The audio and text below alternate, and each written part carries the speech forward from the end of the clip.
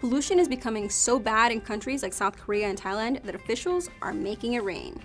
And I don't mean metaphorically making it rain with, you know, money to stop the air pollution. I mean, they are literally trying to make the skies rain through weather-altering technology. It's called cloud seeding, a technology that's been around for decades. The ability to increase rain or snowfall through cloud seeding. Rain washes the air by stripping particles of pollution from the atmosphere.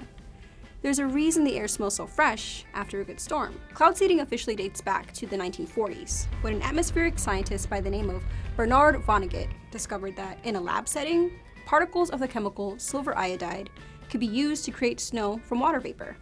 Here's how it works in the field.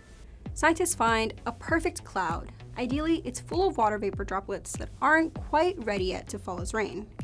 Then, the team uses a plane or ground tower to shoot silver iodide into the cloud. The particles are like seeds that the water vapor can condense onto, forming droplets. Eventually, those droplets become heavy enough to fall as rain. At least, that's the goal. Accomplishing this outside lab settings can be tricky. Cloud seeding attempts don't always result in rain, and they certainly don't always drop rain where and when seeders would have liked. And wet clouds become even more unlikely when the air is polluted in parts of Southeast Asia. The region's air pollution gets particularly bad during the winter. It's dry season, when fires break out everywhere, throwing organic particles into the air that can create smog. Some of these fires are naturally occurring. Others, people create to clear land for agriculture.